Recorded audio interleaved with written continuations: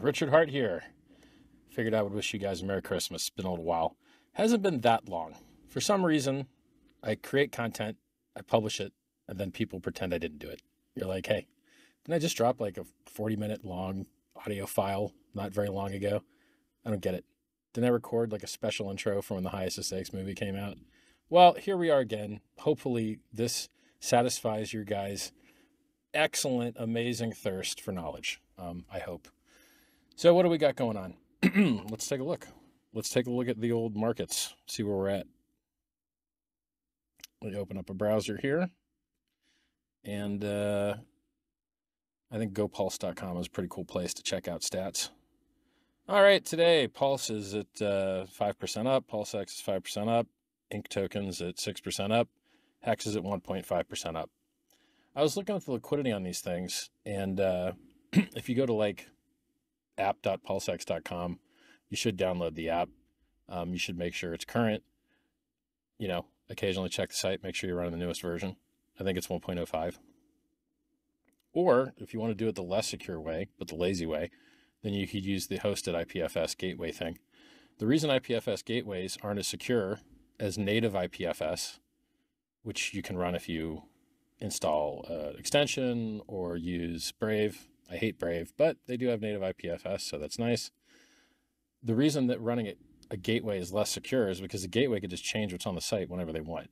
So if the gateway gets hacked, they can replace the site with malware, and then you're probably going to get screwed, right? So downloading the software is the best thing.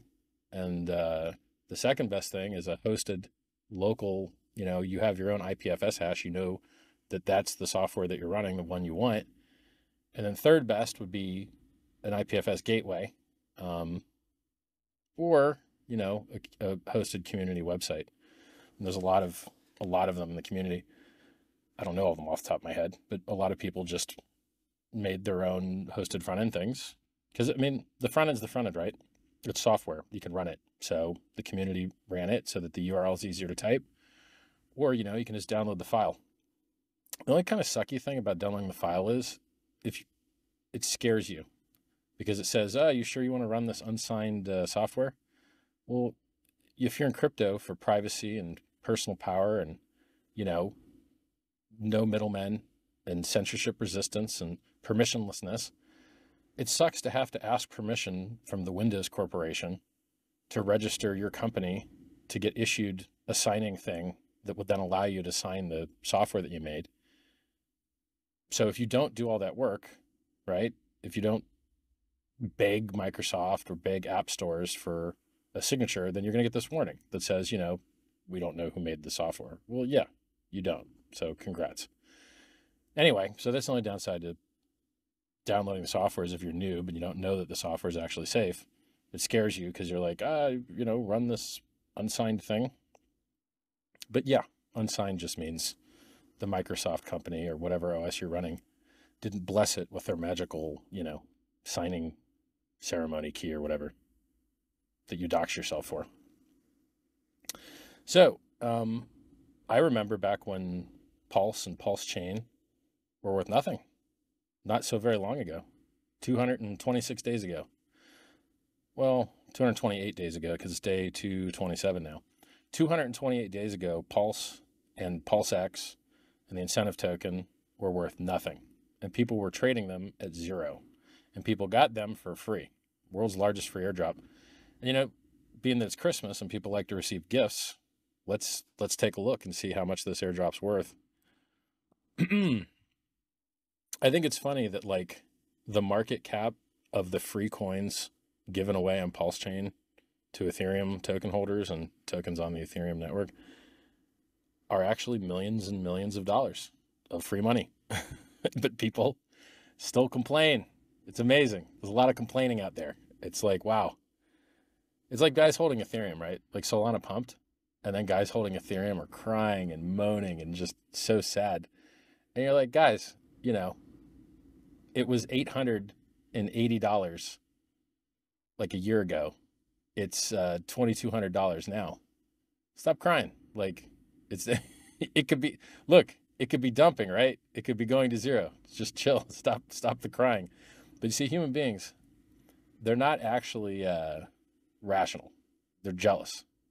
So if you've got a hotter girlfriend than somebody, they're mad at you. If you've got more money than somebody, they're mad at you. If you got bigger muscles than somebody, they're mad at you. If you're younger or prettier, whatever, like it's basically a world of player haters. Now I can't lie.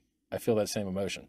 I see people with more than me and doing better than me, and it makes me jealous because that's what being human is, right? Like it's built in the game. Jealousy is interesting. It's it's an effective strategy for conscious creatures, which is why you see it across different species. And one drives you to perform better, but it also drives you to do stuff that sucks, right? Like I think vandalism is in part a part of jealousy. Like if you can't have something good, then everyone else can't either, that kind of crap. So it's not all upside. There's a fair amount of downside to jealousy. And if, you know, I've explained it a few times, the key to wealth is appreciating what you have. If you're always focused on what you don't have, you will always be unhappy. And the more you get, the more unhappy you'll be, right? So let's say you got a Ferrari and a Lamborghini. You're driving the Ferrari. Well, you're not driving a Lamborghini. Well, sad you, right? Then you got 10 cars. I'm not driving my 9 other cars, you know. So if you truly want to be healthy, if you truly want to be happy and healthy and wealthy and all that, you got to be grateful for what you got, because the more you have, the more you don't have. I know it sounds weird. It's kind of like Dunning-Kruger. The smarter you get, the more you realize you don't know. The dumber you are, the less you realize what you don't know. So you think you're smarter. Well, it's the same thing with money, right? The richer you get, the more you realize you don't have or you're not using. And then the worse you feel. I mean, like in general, rich people, not really that happy usually. Hi, happy with people, happy with friends, not that happy alone. So that's kind of how the tortured genius thing works. Did he just call himself a genius? Yeah, I called the top on the day a couple of years ago. Hi. I called the top at 65K. Price is 43K. What's up? I like how people talk about Michael Saylor. They're like, Michael Saylor's up $1 billion. You're like, hold on a second, you idiots. Let me explain this to you, okay? When you enter a position, you slip the market against yourself. When you enter positions, it's called slippage, right? So if you enter billions of dollars of a position, your actual exit price is a lot lower than what you think it is, because it's going to slide against you on the way out.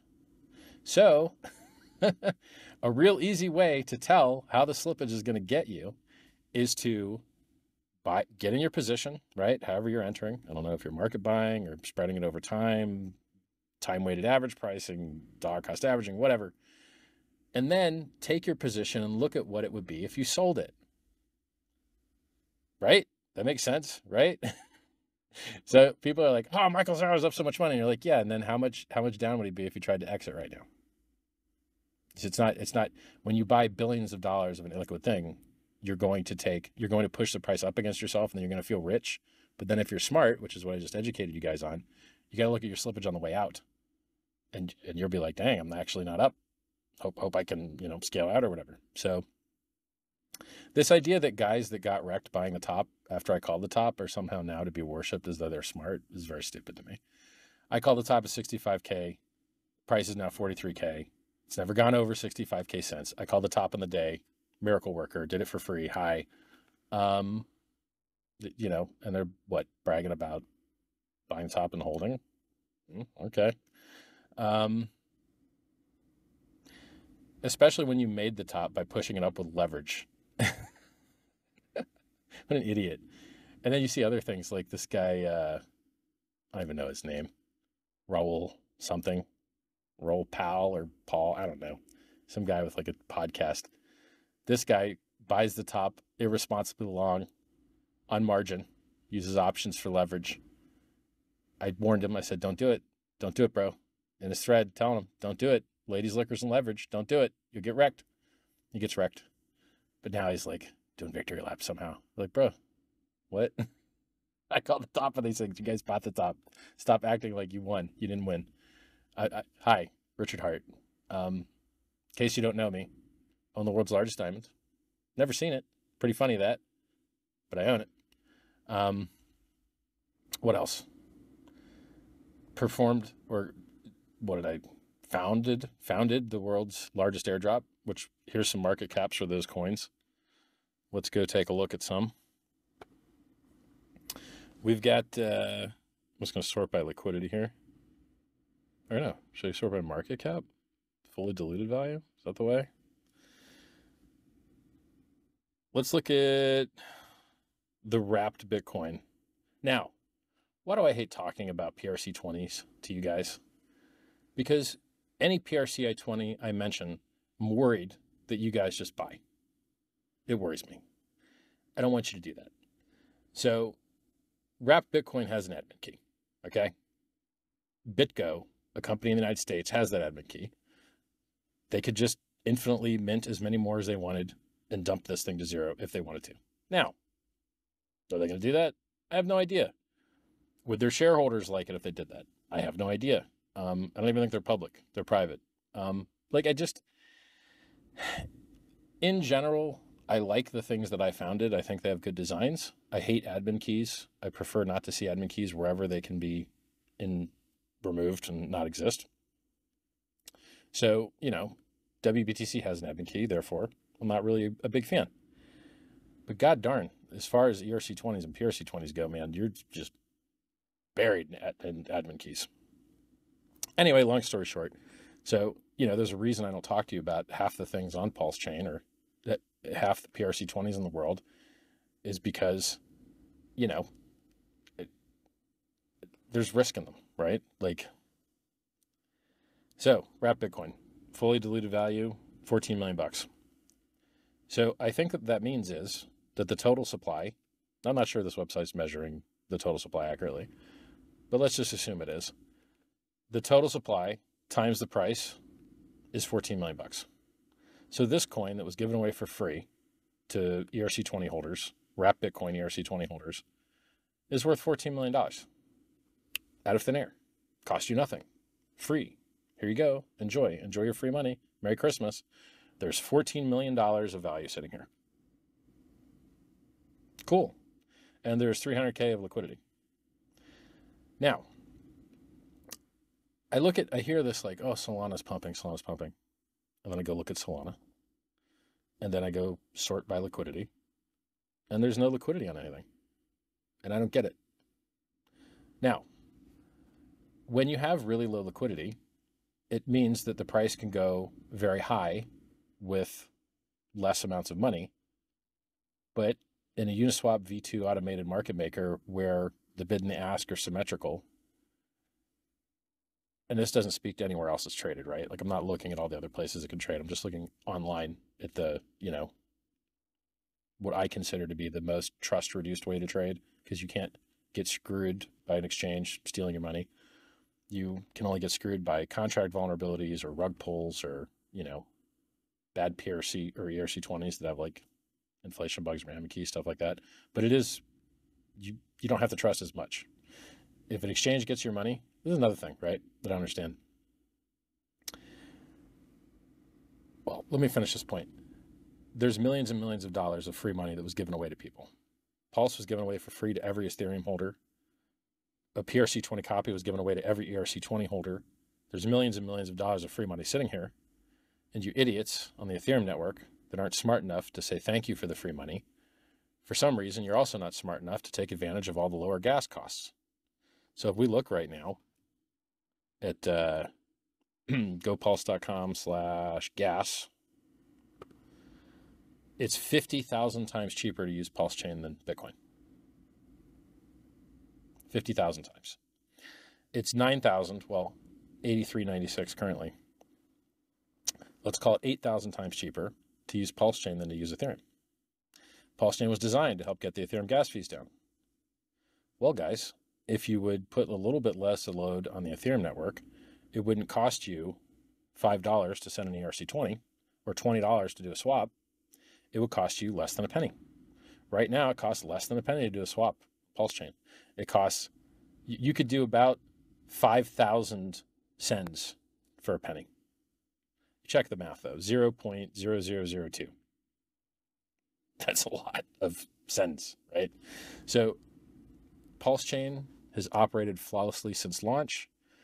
It was the world's largest free airdrop. There's millions of dollars of free coins there for ERC20 holders.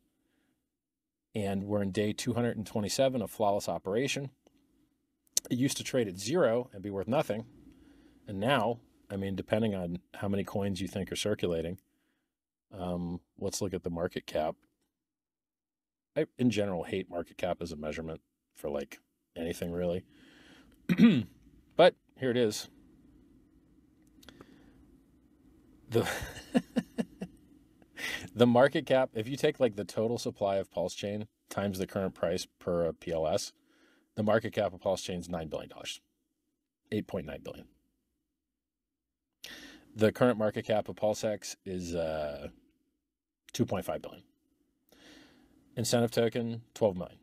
Hex, 6.7 billion just on the Pulse Chain network, probably worth about 4 billion on the Ethereum network. That's a lot of billions, guys. So, I mean, the idea, this narrative, a lot of people hate me. A lot of people hate the things I've designed, which is really weird because they were all given away for free. Pulse Chain was given away for free. PulseX was given away for free. Hex was given away for free. My advice is given away for free. This video is given away for free. You don't even know an address you could send me money at. You don't have any address of mine. Wow, that's a lot of free stuff for a lot of hate. And I didn't even wear any jewelry, just so you little hater guys would have an easier time for Christmas. So you don't have to hate as hard. Still called the top of the day. They want you to feel wrecked. Hexicans, PulseXicans, Pulsicans, they want you to feel wrecked. The enemies, the scumbags of the world, they want you to feel wrecked, but you're not wrecked. Pulse Chain has operated flawlessly since launch 227 days ago. It's not very long ago. Hex has operated for over 4 years perfectly, flawlessly, while so many other things have gone to zero, stopped functioning, went bankrupt over and over and over again. Now, who promoted the bankrupt things? The same scumbags that won't say a good thing about the stuff that I designed. CoinMarketCap advertises crap that goes to zero, advertises crap that gets bankrupted, advertises crap that destroys their users, lists it all over the place, lies about our stuff, lies about the market cap of Pulse Chain, lies about the market cap of Hex. You know, everybody just lies about our stuff. Really weird. Like, I guess they hate their users and hate their followers and want them to get wrecked, I guess. Yeah. So, Coinbase didn't list Hex, sued by the SEC. Kraken didn't list Hex, sued by the SEC. Binance didn't list Hex, sued by the SEC. Plus, paying the CFTC $1.5 billion, plus paying the DOJ $4 billion, plus waiting for sentencing after pleading guilty. Hey, wait a second. Hold on. All the guys that said bad things about Richard Heart, Hex, Pulse Chain, PulseX, sent their followers to things that went bankrupt, like Celsius, BlockFi, Cred, Gemini Lend, on down the list. While I told you all not to pick up pennies in freight trains, not to pick up pennies in front of freight trains, not to risk your whole stack for 7%, not to do the opposite of why cryptocurrency was invented and take counterparty risk. It just blew my mind. And then these same idiots are doing the same stuff. Oh, here's another funny thing. Solana, which pumped recently, is being claimed in court by the SEC to be a security in both the Kraken case and the Coinbase case. Pumped anyway. Now, so right now I'm just kind of talking about market things. So 4 years of perfect flawless operation on Hex while everyone else got wrecked. Called the top of the day. Never went over that price. Yay. World's largest free airdrop, worth millions and millions and millions and millions of dollars. Billions of dollars in market cap all over the place. 4 years of perfect flawless operation in Hex. 227 days of perfect flawless operation in Pulse Chain. Yeah, these things are all going very good. Now, oh yeah, and apparently getting called a security doesn't mean you can't pump, because there you go. Solana pumped. Also, what I think is funny, well, a few things about Solana. It used to be down all the time. And now it has a lot of inflation. So apparently the way Solana works is that they inflate it a lot to subsidize the fees to be cheaper, which then, if the guys that are getting inflation ever decide to sell it, is going to suck. So Solana has very high inflation compared to Bitcoin. Bitcoin has very high inflation compared to Ethereum. And I think Ethereum's inflation is very similar to Pulse Chain's, but I'd have to look. There's some website that has like a counter. Because basically in Ethereum and Pulse Chain, they both use EIP 1559. And even though Pulse Chain has 25% less base inflation, so if the gas usage on both systems was the same, Pulse Chain would inflate 25% less. But EIP 1559 introduces burning, and burning increases as a result of what percentage of the block space you're using. So they target 30 million gas, and then the fees get a lot higher if you go over half of that. So they're really targeting 15 million gas of the 30 million max. And Pulse Chain inherited a lot of those parameters. So long story short, because the gas fees are so cheap on Pulse, we might not be pushing into that gas demand as hard. So we might not be burning as much. So there's a chance that Pulse Chain's inflating a little bit more than Ethereum, but probably, last time I checked, still less than Bitcoin. Yay. We're talking like Bitcoin's at like 1.2% inflation, and like Ethereum's negative 0.18 or something. These are very small percentages. So, but you know, a percentage of a very large market cap is a lot of money. So when you talk about Bitcoin inflating at 1%, you know, 1% of $500 billion is what? What is that? Calc 500 billion times 1.5 over 100. Wow, that's 7.5 billion. That's a lot of money. Wow. Is Bitcoin worth 500 billion? Let's look. Yep.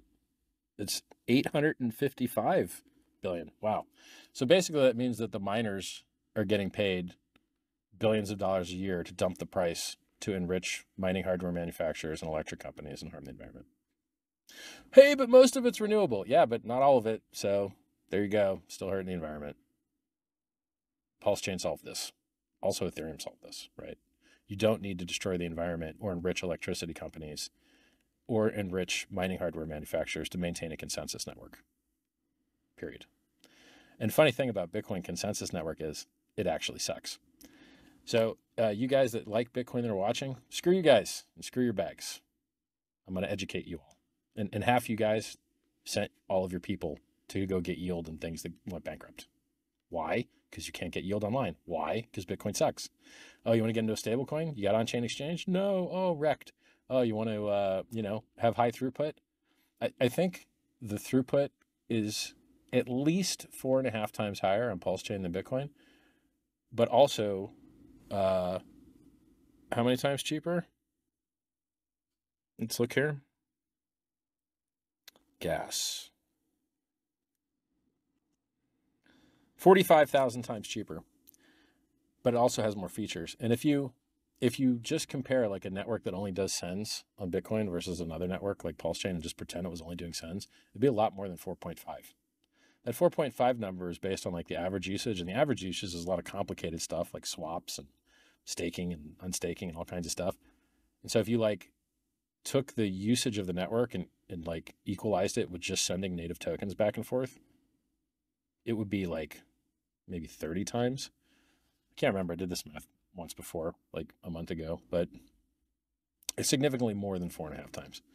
So Pulse Chain versus Bitcoin, better for the environment, lower inflation, better features, more secure, never been hacked, on down the list. It's a superior network. Now, what does Bitcoin have? More liquidity. Why? It's been around for 10 times longer. And it hasn't been gatekept by every possible thing, which is fine. So, at some point, someone is going to, I guess there's some people in Australia already doing it, but like the best time to buy Bitcoin was when everyone thought it was a scam. The best time to buy Bitcoin was when it had the lowest liquidity. The best time when it when you could buy Bitcoin was when it was almost traded on no exchange anywhere. It was nearly impossible to buy. The only place you could buy it was like Mt. Gox, Magic the Gathering online exchange in Japan. That was the best time to buy Bitcoin. Cool. Well, Pulse Chain has some of those parameters. It's still very early. This gatekeeping that everyone's doing, it can't get any worse. It can only get better, right? Like the gates can only open. And basically, look, screw these guys, right? Hex went up 10,000 fold before staking profit with the same gatekeeping trash, same garbage. So great. Now the gas fees are even cheaper because Pulse Chain exists for everybody, right? Like, congrats everybody.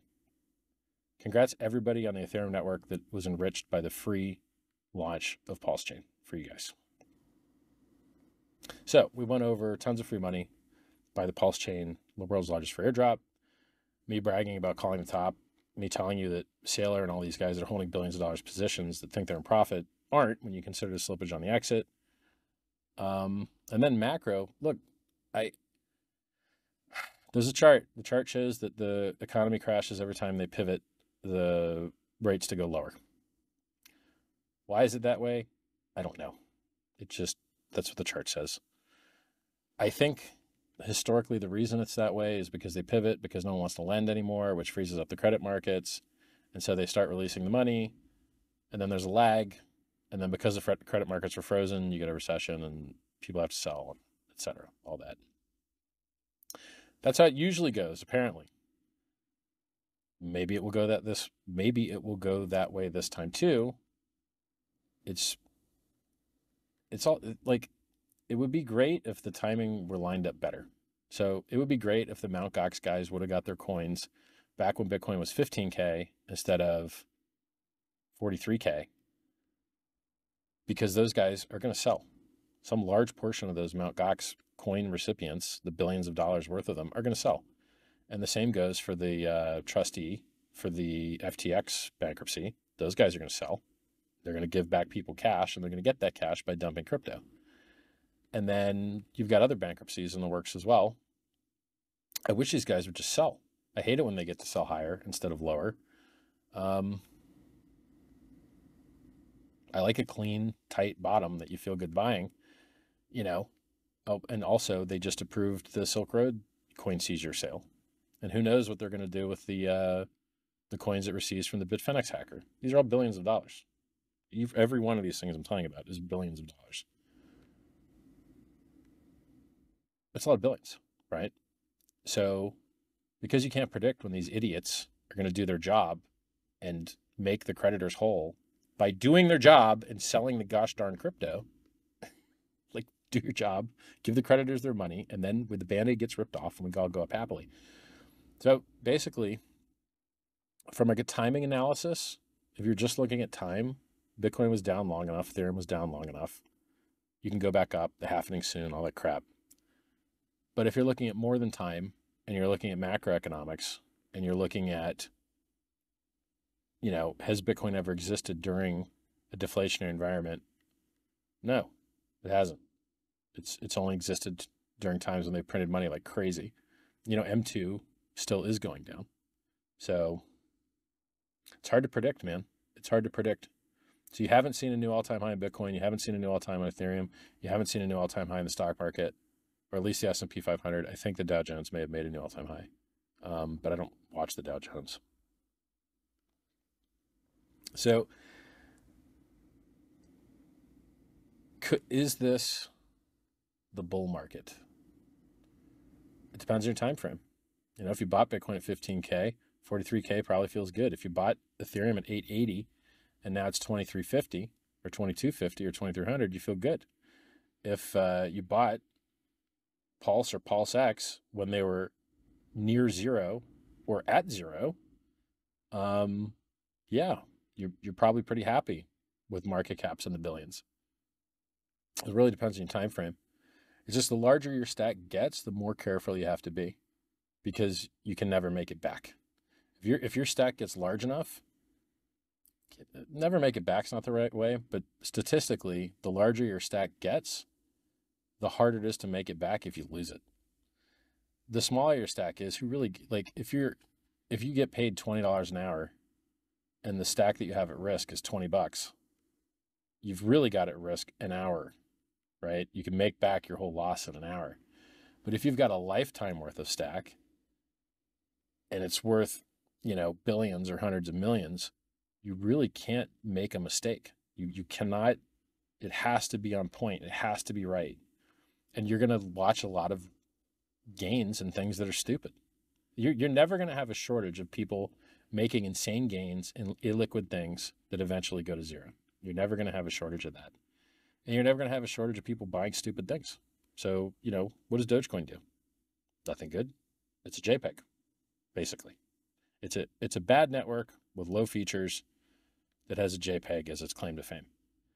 I'm not really into the JPEG claim to fame stuff. I don't really like it. Now, have a lot of people made money on it? Yes. A lot of people lost money on it? Yes. I feel more wholesome and joyous when there's unique utility behind the thing. So let's talk about, now look, will I probably eventually have some JPEG thing? Yes, probably. Why? Because why not? I could make a better JPEG thing than other people, but I'm still going to tell you I hate it. So I'll make a better JPEG thing than other people, but I'm still going to tell you I hate it. Honesty is what I do. So Pulse Chain has higher throughput, better security, lower environmental impact to the point of nearly none, is a newer coin with more features, is faster than Bitcoin, but Bitcoin has an $800 billion market cap. Pulse Chain doesn't. Why? Well, we're new. We're on the way, right? Things will get better, in my opinion. So and for you listening, is that a forward-looking price statement? Nope, not a forward-looking price statement, not financial advice. Why do I say these things? Because there's people that want to screw me up. There's people that want to do harm to me. There's people that want to do harm to you as well. I'm going to tell you more about all that in a moment. So we've got a wonderful network. We've got wonderful features. We've got wonderful airdrop. There's, you can do lending on the Pulse Chain network. There's projects that let you borrow coins. There's projects that there's stable coins on Pulse Chain. There's all types of stuff people have launched on Pulse Chain. I don't know that much about it. You can look into it. People are building new things on the network and launching them. It's cool. I'd love to see fiat on-ramps. I'd love it.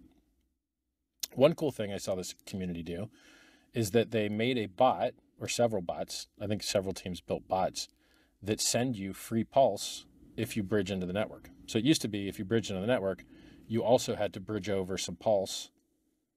So you had to perform a swap and then do an extra bridge to bridge the Pulse over to get native Pulse to transact. Or you could try and get it through a side channel, through an exchange or something, or through a friend. And that would be so basically if you're doing it without the exchange or without the friend, then you would have to do an extra swap and an extra send, which on Ethereum is very expensive, a bridge is $12 maybe, and a swap is $20. It's a $32 penalty just to get native PLS. That sucks. And so what people did was they just built bots that send you free PLS if you'd bridged in and you don't already have PLS, which is awesome because now you save them a swap and you save them figuring out which token to swap to, because of course in gatekeeping land, typing WPLS doesn't get you the darn token because gatekeeping scum trash everywhere. Crazy. So yeah, that's awesome. And it's very cheap to do, right? Because it costs less than a penny to send many, many, many, many times native Pulse to somebody. You could send 1,000 times and it wouldn't even cost you a penny. That's awesome. That's very, very cool. So I'm glad the community built those things. I think that's going to make it a lot easier for people to use the bridge if they want. A lot more affordable, a lot quicker. Okay, so we've covered client top of the day, slippage, liquidity, free PRC20s. Yes, if you have any token on Ethereum. Oh, by the way, that counts for NFTs too, right? So you bought an NFT on Ethereum. There's a copy of it here on Pulse Chain. Same code, copy. Now, did you sell it to somebody and then not sell them the Pulse Chain version? Interesting. So guys that sold their NFTs on Ethereum still have their Pulse Chain versions. That's interesting, right? I haven't seen a market for these things. And I think markets for JPEGs are probably very important to the JPEG holders. So I think you may see more, if someone makes a market for the PRC, for the pulse chain versions of NFTs, I think you'd see it take off because these guys are wrecked. They're wrecked and they wouldn't mind the free money. So if you want to give these guys some free money, they probably wouldn't mind it. And having a market for them to dump into, I'm sure they'd love. And then eventually, I wouldn't mind seeing PRC20, ERC20 copies. Because I mean, look, in theory, if people dumped enough of their free PRC20s to like create a base, then if someone created a PRC20, ERC, if someone created a PRC20 copy with bridged in ERC20, which we call ERC20, right? Like EETH or, rep Bitcoin or whatever, it might create that thing that was dreamt of like the less liquid, more volatile, but yet because they're bridged, still tied to the ERC20 price kind of thing. And now it's been what, 7 months? 7 months is probably a good enough while to see those guys shaken out. So it would be interesting to see experiments with people bridging in some ERC20 to pair it with PRC20 to see whether the PRC20 market kind of follows and tracks with the ERC20 market, which obviously someone somewhere would have to run a bot if they wanted to profit on that arbitrage opportunity. Or if there's nobody running bots, then the two markets would just kind of exist in parallel, I guess. Because they're not directly related, right? Like the only side channel people running bots would relate those two things together, I think. Well, I mean, actually, they are directly related if they're in a AMM. But the AMM doesn't know the state of the other system, so they're not really directly related. So let me rephrase that. The bridged in ERC20 is directly related to the free PRC20 if they're both in an AMM pair, but that AMM pair's kind of like, quote, price of the bridged in ERC20 isn't directly related to anything because it doesn't know what's going on the AMM or markets on the Ethereum chain. It doesn't know that stuff. So it would be an interesting experiment. I think someone should do it. It'd be cool. So things I look forward to. Fiat on-ramps. Someone could open bridges to other stuff. Like I think somebody opened a bridge to BSC, but I don't think it does any volume. But maybe nobody knows about it. That's the thing is like I'm so afraid to talk about anything without reading the audits and making sure people aren't going to get wrecked, right? Like I hate it when people get wrecked. So you rarely ever hear me talk about things that I don't really believe in. What else? That market where you could have like the less liquid leverage position, especially after like 7 months of shakeout, I think it's less risky to get just infinite dumped on by ERC20 holders. Because like you saw the Pepe guys just infinite dump. You saw Aave infinite dump on the PRC20 side. I can't remember what other coins like those communities were just told about, and they were like infinite dump. You're like, well, yeah, but now you guys are paying $30 a swap, $20 a swap, $50 a swap, depending on the rates. If you had just moved your liquidity and your community to the Superior network, you'd be paying basically nothing to swap and nothing to send, and you wouldn't be paying a huge tax to on-ramp new users. If it costs $50 to swap, you're paying a $50 on-ramp tax for every new user. That sucks. That sucks a lot. That's not good. It's just like when Bitcoin was $40 to send. I try to explain this to people, but some dum-dums didn't get it. If it costs $40 to send Bitcoin forevermore, which I don't think it will, but let's say it did, then if someone sent you $40 of Bitcoin, you really have zero because it would cost you $40 to send it to the next guy or to the exchange or to the merchant or to do anything with it. It would cost you $40. Even if you sold your private key, which no one ever does usually because you can't prove that you deleted your copy of it. So the next guy has risk, which is why blockchain ledgers with timestamping prevents double spending, et cetera, et cetera. If it costs $40 to send Bitcoin, that means it costs you 80 to send 40, and then the guy receives it really has nothing because it would cost him to send 40 to try and use it. So you just turned 80 into zero. So if it costs $40 to use Bitcoin, it means if you spend 80, you have zero because it cost you 80 to buy 80, but then you only received 40 because the exchange is going to charge you to receive the 40, and then it's going to cost you 40 to send. And so that guy receives actually zero. I mean, actually, including, so it may be worse than I had originally explained it. It may cost 120 to turn into zero. So let's do the math real quick. You send $120 to the exchange. Exchanging is stupid. They don't want to lose money on you. So they're going to charge you 40 to send because it costs them 40 to send. So you buy 120 from your exchange. You pay them 40 to send it to you. Now you've got 80 left. You send 40 to your friend. It costs you 40. So now your balance is zero. And your friend received 40, but it's worth zero because you can't use it without spending 40. So now you've actually turned 120 into zero. Before, in my previous example that people argued about, the argument was that you got 80 to zero. But in actuality, if the exchange ain't stupid and they don't lose money sending you the coins, it's really turning 120 into zero. So now you've got $120 minimum tax to on-ramp someone if they're ever going to send coins to a friend. It's untenable and stupid and not why cryptocurrency was invented. It's not supposed to be worse than the legacy system. Like this. Yeah, it's, I think that Pulse Chain's basically free to send so far model is pretty cool. So let's check the gas prices again. $9 to send Bitcoin, $8.49. $1.20 to send ETH, 0.0002 to send PLS. That's 50,000 times cheaper than Bitcoin, 7,500 times cheaper than Ethereum. Guys, the network is good. Works great. Oh, and the bridge is free too. Somebody set the bridge to 0 fee so that using the bridge has no fee, both directions. So if you go to bridge.pulsechain.com, there's no fees currently. In, out, either way, no fees. Now you're going to pay a fee on the Ethereum network. Nothing you can do about that. That's Ethereum's side, right?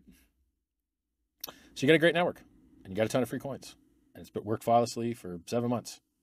Go make it great, guys. Launch stuff on it, use it, build fiat on-ramps, make a money transmitter in your state, make a licensed money transmitter in your state, and you can, make the community better. So legal stuff. Let's talk about legal stuff. In the United States, you have something called the Constitution. The Constitution restricts the government. The Constitution's job is to restrict the government and to protect your rights. You have something called the Bill of Rights, which were amendments to the Constitution to really, really super give you a good deal and restrict what the government could do because governments have such a history of screwing people over and over and over and over again throughout history. So what are some things in the Constitution? And these are very important things to know. And these things are so important to know that federal officers, such as Gary Gensler, the chairman of the SEC, you can go on the internet and you can search Gary Gensler's confirmation hearing, and you're going to see him swear an oath to the Constitution of the United States of America to defend it against enemies, both foreign and domestic. Now, you might ask yourself, what is a domestic enemy? What is a domestic enemy of the Constitution? I wonder. So the Constitution has something called the First Amendment. The First Amendment is freedom of speech, freedom of the press. Government shall make no law against free talking and all that stuff, right? Well, it turns out that Gary Gensler and the Securities Exchange Commission is actually doing a lot in violation of their oath. It turns out that they're violating a lot of what the Constitution is supposed to be protected from. So the Constitution says you have a right to freedom of movement, a right to freedom of association, a right to freedom of speech. There's other legal doctrines like the right to contract, which, if you interfere with other people's contracts as tortious interference, you can get sued for it. It can cost you money. You have a whole bunch of rights in there. right? And then there's things that are like even harsher violations. So if you're going to violate people's free speech, one of the worst ways to do that is with something called prior restraint, where you don't even give them the chance to speak. Well, listen to this. Blockchain networks are communication networks. They carry speech. The first Bitcoin block carried a copy of a newspaper article. Blockchain networks are speech. And the software that consists of blockchain networks, the nodes, the wallets, those are just word processing assistants. They just help you format your speech in a way that other participants can understand.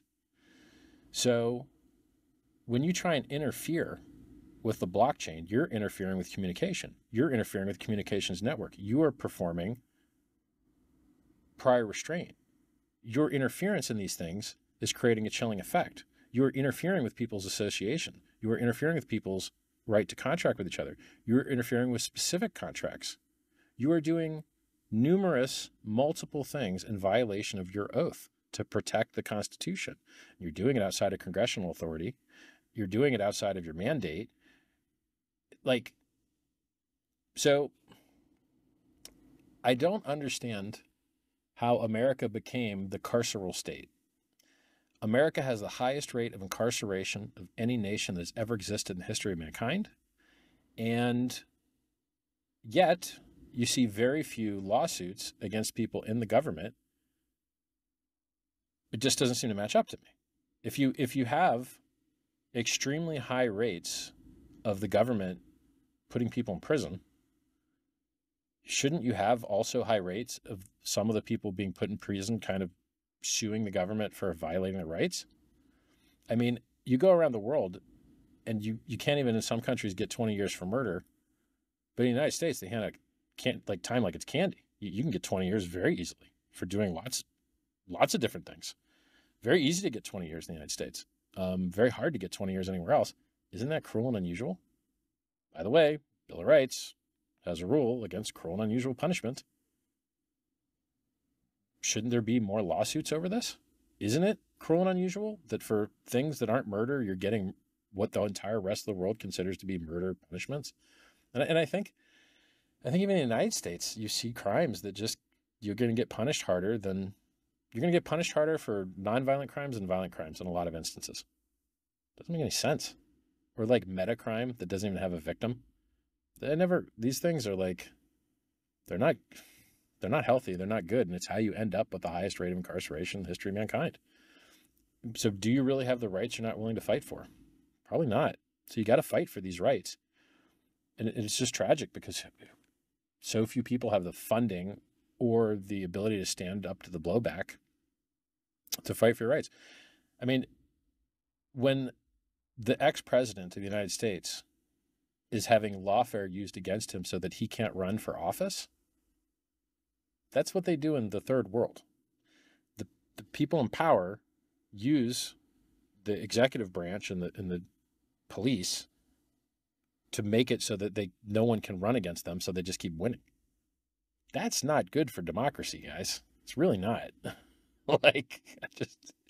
You're supposed to have free and fair elections where people are allowed to choose between different parties, and you're not supposed to, once again, this is just like prior restraint. You're not supposed to, before they can run, make sure they can't run, because how can you have a fair election when the people that you want to unelect are in control of who gets to run against them? It doesn't make sense.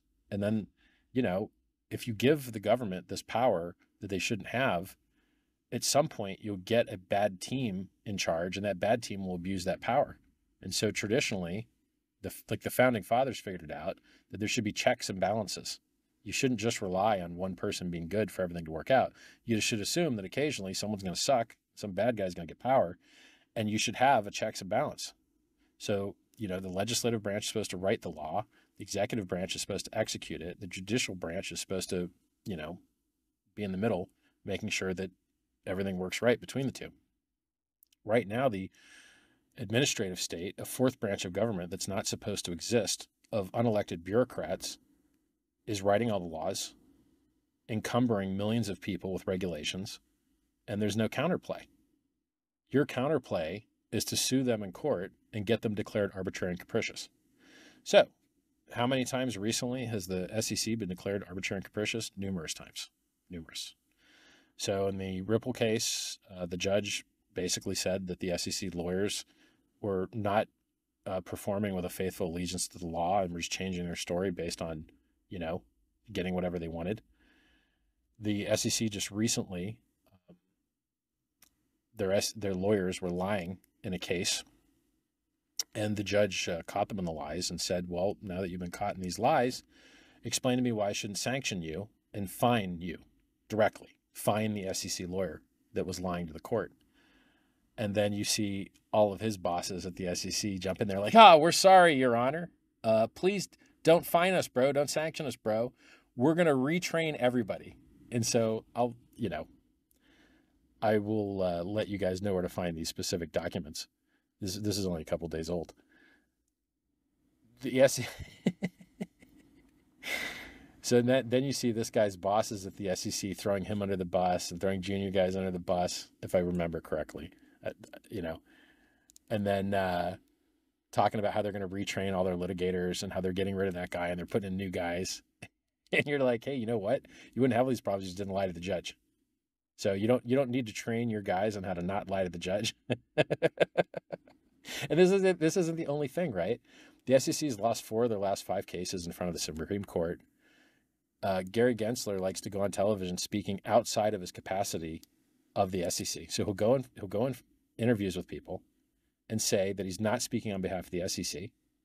Well, buddy, that means you're speaking on behalf of yourself, which means it's actionable. Okay, you are speaking on behalf of yourself, and you are moving markets, and you are manipulating markets. You, Gary Gensler, are manipulating markets outside of your authority at the SEC, which means you are personally responsible. You hear me hedging the heck out of my language because I don't want to catch a case. Not financial advice, do your own research, no forward-looking statements. But you, buddy, you're on record teaching at MIT saying that 75% of tokens are not securities, and then you get a job, you got your round trip, you got your revolving door, you got your 16 years at Goldman Sachs, but now you get to regulate Goldman Sachs. That's a good round trip you got there, buddy. You get to defend all your friends that you make all your money with. Hey, where's all your money, Gary? It's with all your friends that you're helping out by screwing the competitors, right? So in Gary's world, and by the way, so I would love to see Gary Gensler catch a charge for his manipulating markets with his speech outside of his capacity at the SEC. I would love to see him catch a charge for violating his oath. I'd love to see people suing him directly because people don't understand. When the SEC attempts to call something a security, it's like calling hugging, punching, and arresting parents for beating up their kids. It is disgusting. It is a violation of due process. It is a violation of equal protection. People that speak to each other using the blockchain deserve the same rights as people that speak to each other using pens and paper, non-digitally, analog. They should have the same protection of the people that use the mail. They should have the same protection of the people that use the telephone. So there's so many things going wrong right now. And it's just going to cost millions and millions of dollars to fix it. And I think you could reduce the amount of millions spent if there was some personal responsibility. I think if people were held personally responsible for what they're doing, right? So if you're a guard in a jail and you violate someone's rights, you can be sued around your qualified immunity. If you decide to go outside of your authority and outside of your qualified immunity protection to make statements that damage markets, maybe you should be held personally responsible for that. Maybe you should answer to the court for that. If you say things like, we want to lose more cases because if you're not bringing enough cases, if you're not losing cases, you're not bringing enough. Gary Gensler's on the record saying that. Gary Gensler's on the record in Congress under oath saying that there's a gap in the legislation where they can't regulate exchanges because they're crypto exchanges, not securities exchanges. And then, not so long later, he goes, was I lying then or was I lying now? I don't know, but my story sure has changed. Now we actually have everything we need. Just come in and register, even though they've been sued by Coinbase via writ of mandamus. And then the SEC finally responded after delaying and said, oh yeah, actually we're not going to make any rules. The whole rest of the world's making rules. Japan's making rules. Singapore's making rules. There's new exchange licenses. XRP just got licensed as a money transmitter. VASP, value service, whatever the heck, I don't remember, virtual asset service provider in Ireland. Coinbase just got virtual asset service provider in France, I think. The whole rest of the world's figured it out, you know. And then there more bad stuff, right? Gary Gensler loses the XRP case. Now, look, is it him specifically? No. But I think he's on the commission of guys that has to vote for what actually gets sued, right? So I think there's like 5 people on the commission, and you need like 3 of 5. And if you get 3 of 5, then they can like bring an action against somebody. I think that's how it works. Not an expert, not a lawyer. So like 3 of 5 guys, and by the way, you see dissenting opinions all the time, right? So Hester Pierce is a commissioner. She's always dissenting. She's dissented in the Stoner Cats case. She's dissented in a bunch of cases. She's going to tell you what we're doing is wrong. Like this stuff that the SEC is doing is wrong. And she's on the board. She's in the commission, right? She's one of the 5 people that gets to vote on these things. And there's another guy, I think his name's Udaya, that like is commonly dissenting with her these days. Now, like, why am I telling you guys about this stuff? Because these are your rights. I don't live in the United States. I haven't lived in the United States for decades. These are your rights. These are your problems. These people are screwing you. You need to do something about it. So the things that I'm telling you that are obviously true, like for instance, you can't custody cryptocurrency. Like I'll give you an example. The IRS is trying to make some law where like anybody that could have known about a transaction now has compelled speech and has to like gather data on other people, which will be hacked and stolen by Chinese hackers and Russian hackers, but they're just idiots, right? It's just like the SEC themselves. They in their own annual letter declare that they can't find experts to work on crypto because they all own crypto and don't want to sell it. And so then they're not allowed to hire people that own crypto. Okay. Well, maybe you guys have a bad setup, or maybe like stop sucking, right? Just stop sucking, guys. If you don't have the expertise to regulate a thing, you know, it's better to do no harm first, right? Like the Hippocrates law that doctors follow, do no harm first. Yeah, like Gary Gensler was making meetings with Sam Bankman-Fried, his buddy, right? His Democrat, like Gary Gensler was the treasurer for Hillary Clinton's Democratic campaign for president. He's as political as you can get, I think. Here he is meeting with, Sam Bankman-Fried, who sent tons of money to Democratic, politicians. You got, was it Maxine Waters blowing Sam Bankman-Fried a kiss? Yeah, guys, good one. But you're not going to give the creditors back that money they donated, are you? FTX went bankrupt. Sam Bankman-Fried stole the money. But you politicians aren't going to give back that money that he gave to you that he stole, are you? No, you're not. Why? You might not be good people. You just might not be good people. Now, not to say that not giving, like, there's some law that covers them so they don't have to give it back or whatever, but that's not what makes you bad. You violating people's rights is what makes you bad, right? I remember COVID. I remember you guys violating everyone's right to move, violating their freedom of movement. I remember you house arresting people. I remember you guys doing that. It was disgusting. I remember you guys now, trying to claim that crypto is used to support Hamas and saying like 60 million, and then you go check the numbers and it's like 800K. What's going on here, guys? Why do you keep lying? Stop lying. Literally just stop lying. So the arguments that I have that are obviously true, that cryptocurrencies are communications networks that might have Rule 210 protections for safe harbor, that might have protections for freedom of speech, freedom of contract, freedom of association, protection against prior restraint. These arguments aren't getting used. They're just not, which is so stupid to me. These are communications networks among peers.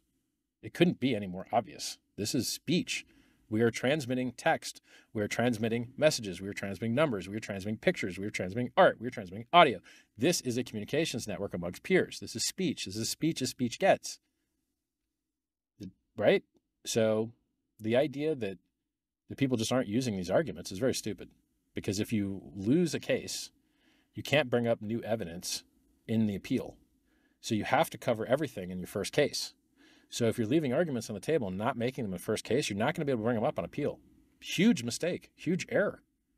So if you guys out there that are lawyers that are submitting amicus briefs or filing motions to intervene, you need to be covering your First Amendment, 10th Amendment, due process, equal protection, latches, waiver. Google these words if you don't know what they mean. Like latches and waiver basically cover, you could have brought this action earlier and the defendant would have had a better job, a better ability to defend themselves, but you chose not to. And therefore you might have waived your right to enforce. And then in other cases, I mean, we've seen crypto cases where it was even over the statute of limitations, and then they just ate a judgment anyway, or like the statute of limitations was up. Like what? Why didn't you get good counsel, and why didn't you argue that the statute was up? Like what? Crypto. It's an industry run by clowns and idiots that won't listen. If you guys would listen to me, you wouldn't have lost money in BlockFi. You wouldn't have lost money in Celsius. You wouldn't have lost money in Gemini Earn. What a fake Bitcoin maximalist, right? Look at the Winklevi twins. Yeah, you guys are real Bitcoin maximalists when you're doing the opposite and taking people's private keys from them and giving it to a counterparty, and then all of you getting wrecked together. How stupid are you guys? You guys are idiots. Or how about this one, right? Censorship resistant network. People are putting JPEGs on the Bitcoin network, and the Bitcoin people hate this. They killed it with Counterparty and made the op return code size too small for Counterparty to operate way back when. Even Tether used to operate only on the Bitcoin network. So USDT used to operate on Keller Coins, which was on the Bitcoin network. And then they stopped doing it because the fees sucked and the features sucked. And so they moved over to primarily EVM networks now, which Ethereum was the first one. The E in EVM stands for Ethereum Virtual Machine. So like Pulse Chain's an EVM network. So you have this.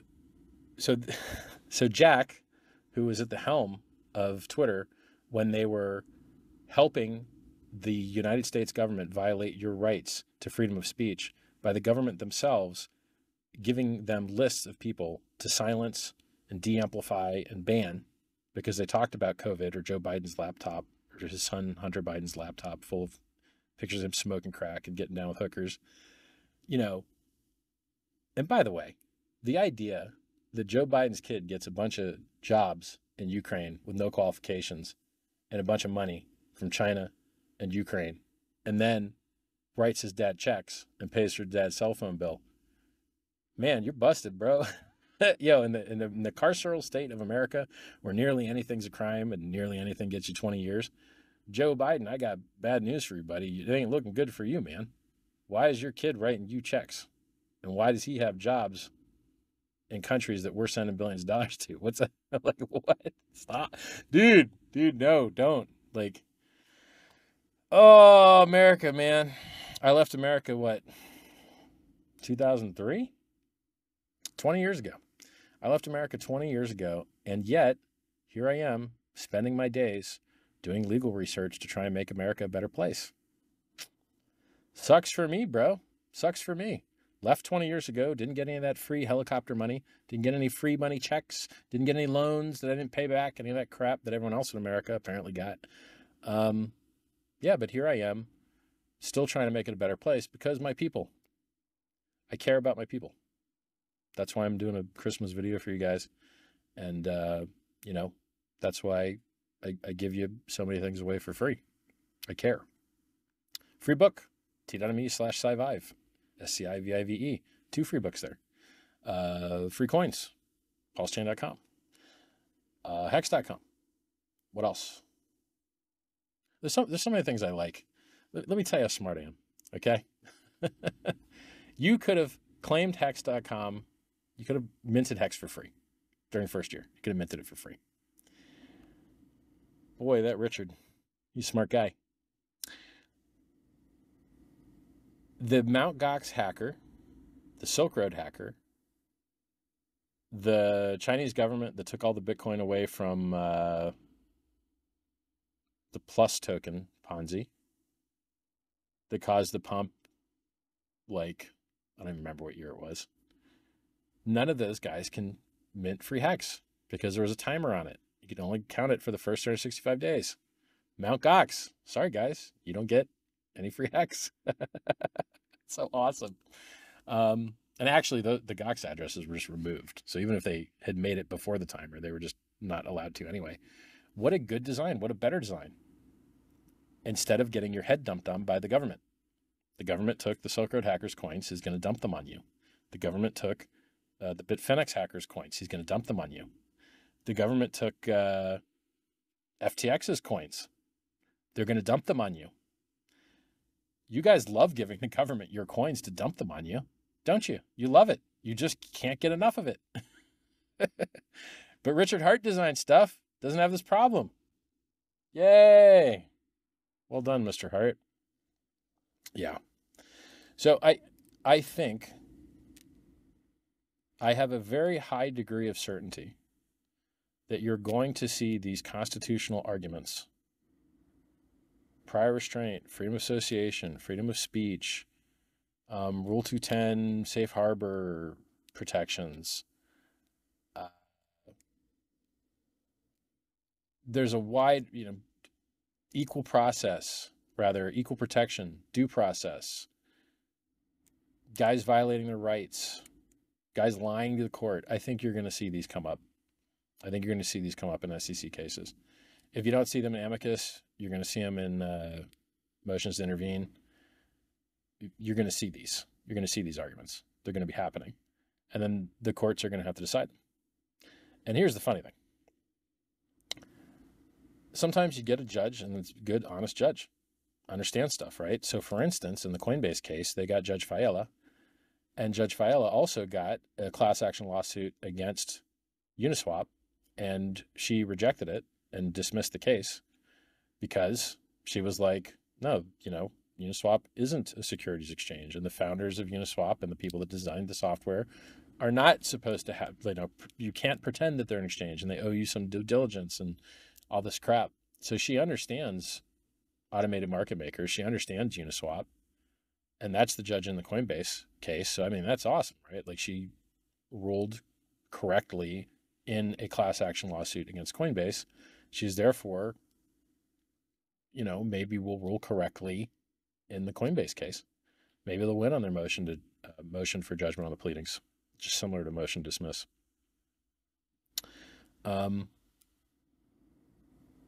It depends on what judge you get and how much due diligence they want to put in. And there's a lot of cases out there, right? Like you've got the case against the Tornado guys. You've got the IRS. I guess that comment period's over, but you've got now the OFAC Treasury comment period regarding trying to make all mixers illegal, which is the dumbest thing ever. Like, hey guys, here's the Fourth Amendment. It says you have a right to privacy. Here's the United Nations, human rights thing that everyone signed off on, that we believe that these are the rights humans should have, and privacy is one of them. Freedom of movement's one of them too. But then you go make all these laws that are the opposite of it. You can't say that people have a right to privacy and then do everything you can to violate their privacy. It's not consistent. It doesn't make sense. You're violating the Constitution. Please stop. And they're just doing it all over the place. And people aren't fighting back. You can't have a functioning... Human beings are not designed to operate well in non-private environments. That's why we wear clothes. That's why we close our blinds. That's why we lock our doors. That's why we don't share our toothbrushes. Human beings function well when they have privacy. They do not function well without it. And it's crazy to me that these people, if you can call them that, keep trying to violate everybody's rights over and over and over and over and over again. It's enough.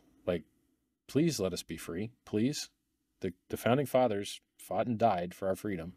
Many Americans have fought and died for our freedom. Can we please have our freedom? Pretty please?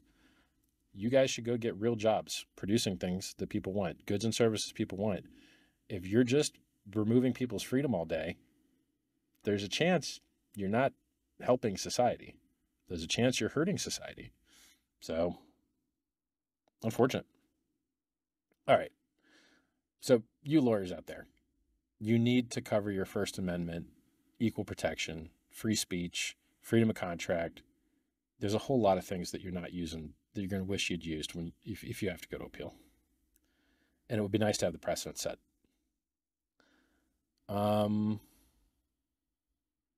What else? Oh, I made like a little list. Let's hit the list. Oh yeah, cryptocurrency is awesome, right? They keep printing money out of thin air. Prices are all-time highs. Crypto solves that, right? Like cryptocurrency is still the best performing asset that has ever existed in the history of mankind. Very cool. It has better uptime. It has better resilience. It has better robustness. It has better durability. It has better price performance. It has better features. Cryptocurrency is awesome.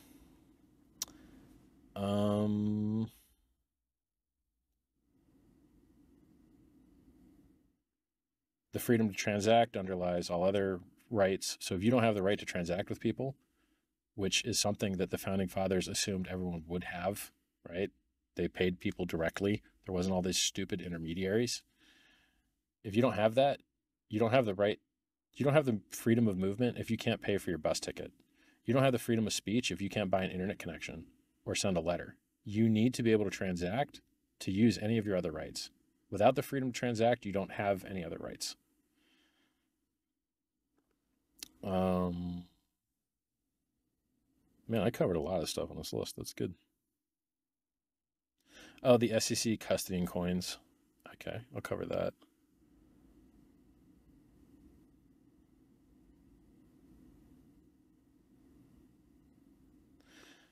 So the two things I see on the list that I didn't cover are, one, the Securities and Exchange Commission is custodying cryptocurrency right now via their comment section. With 100% certainty, the Securities and Exchange Commission of the United States has received cryptocurrency in the form of, this is by their definition. By my definition, the real one, you cannot even custody cryptocurrency. You can't. It's impossible. But by their definition, the wrong one, knowing the seed words means that you've received an airdrop you have to pay tax on. So I can tell you with 100% certainty that both the Securities Exchange Commission and the IRS Treasury have both received seed words that have money in them to Bitcoin, and they've both received time-locked Bitcoin. Both. And they've both received the Uniswap code. So they're hosting for public display the Uniswap code for exchanging cryptocurrencies, time-locked Bitcoin, and the seed words to them, and not time-locked Bitcoin and the seed words to them. And they can't even know what else those seed words control because it's not knowable because of the halting problem, which states that you can't know whether code will eventually halt or not until you eventually run it. And by that same token, you can't know what derivation paths hold private keys which match values on public blockchain networks, because you don't know what derivation path is being used, and you don't know how far down that derivation path you'd have to go to exhaust all the possibility of keys that might control things. I don't think it's knowable. Therefore, their concept of what hosting an exchange is, or what requires you to know your customer, or what a customer is, or what custody is, should all be invalidated by proof by absurdity, right?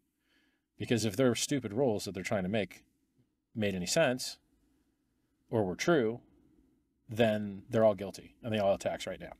So anybody that works at the SEC that read that comment that had those seed words now has dominion and control and should owe tax now, right? By your guys' rules.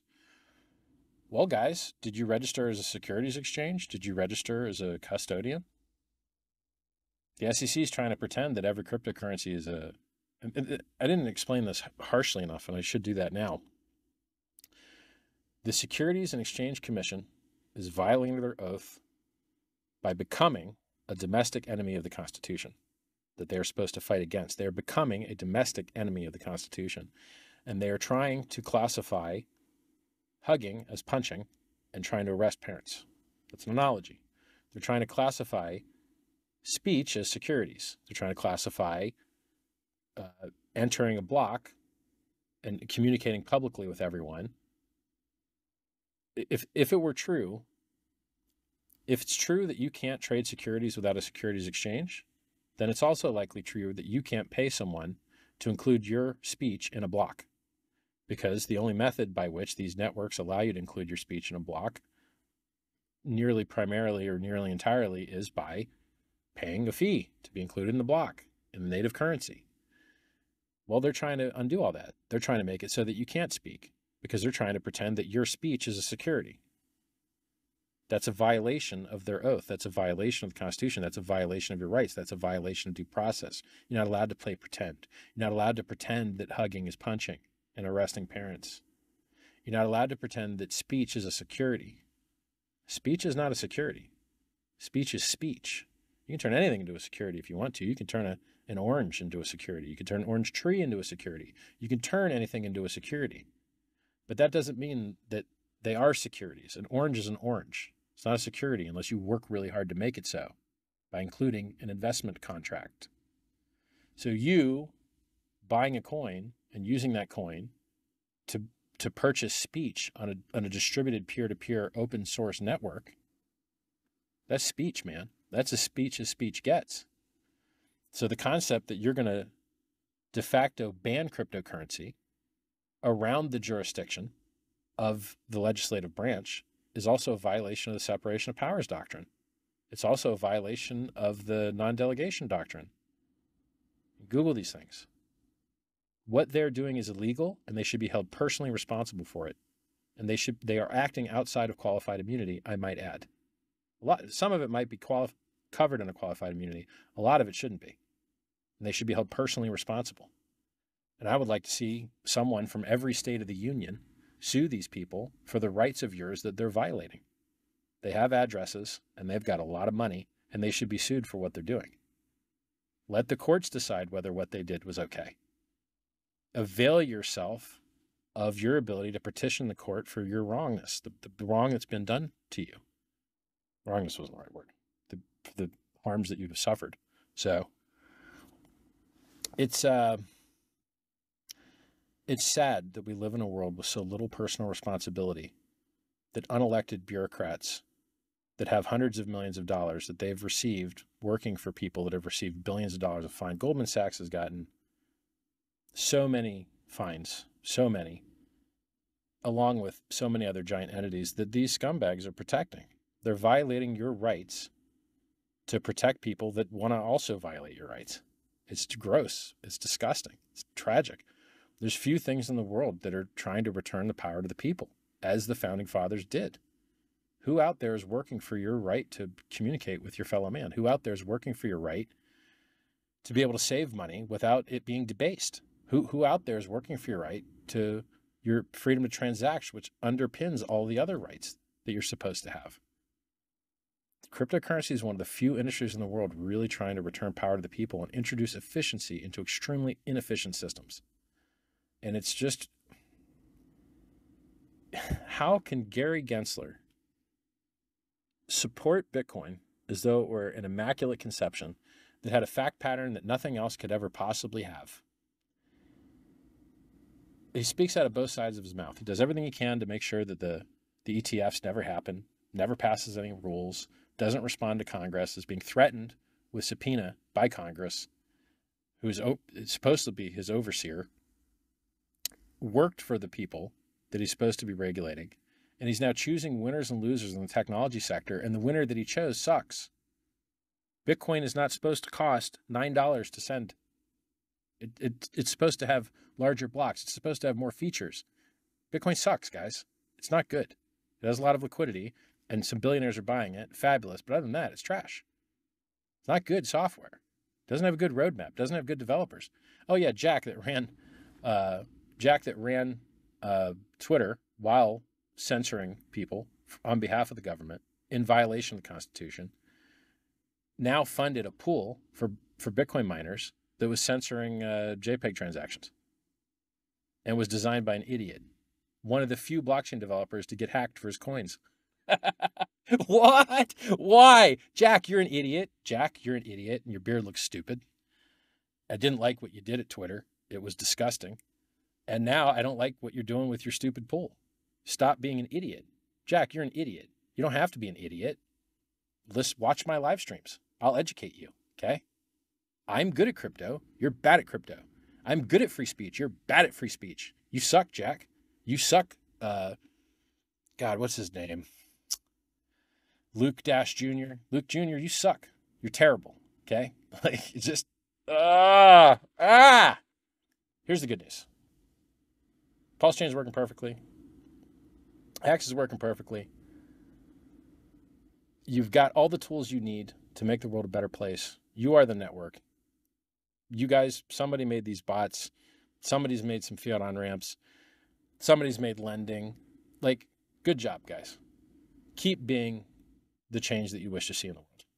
Keep creating, keep working. Look, I've been in Bitcoin since it was 50 cents. I bought it at 30. It went down to 2.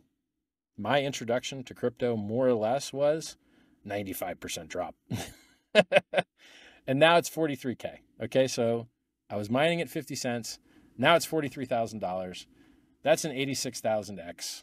That's not bad, right? There's going to be volatility. There's going to be ups and downs. You have the tools that you need to create great things. You really, really do. You have something better than Bitcoin will ever be. Now, you have something now that is better than Bitcoin will ever be. That's enough, man. That is enough. You have what you need to create greatness. And I think you're going to see regulatory clarity coming up. I wouldn't be surprised to see Coinbase win their case. Their legal filings sound awesome, right? That response to the complaint that they wrote was beautiful, really well written, worth reading more than once. So those guys did a great job. And then, you'll probably see good arguments in the Kraken case. And they've also got a lot of amicus briefs from other people as well. Some are okay. So I think you're going to get regulatory clarity, and I would love to see personal responsibility from individuals acting outside of their qualified immunity to violate your rights. Your right to associate, your right to transact, your right to speak. It's disgusting, and they should be held personally responsible if the courts allow it. And you don't know unless you try. You really don't know unless you try. Yeah. So that's it. Merry Christmas, everybody. I hope that let's see how long this video was. I hope that this 1 hour and 22-minute video is enough for you guys out there. I hope you enjoy it. And, look, you're the network. If you want to see something amazing, you need to make it happen. If people are willing to buy coins that are down all the time, or, pictures, JPEG coins or whatever, maybe it's more, getting the word out that needs to be done. Maybe that's what makes the world a better place. If things are going to get better, you're going to make it better. I believe in you guys. Merry Christmas, everybody, and I'll talk to you soon. Bye.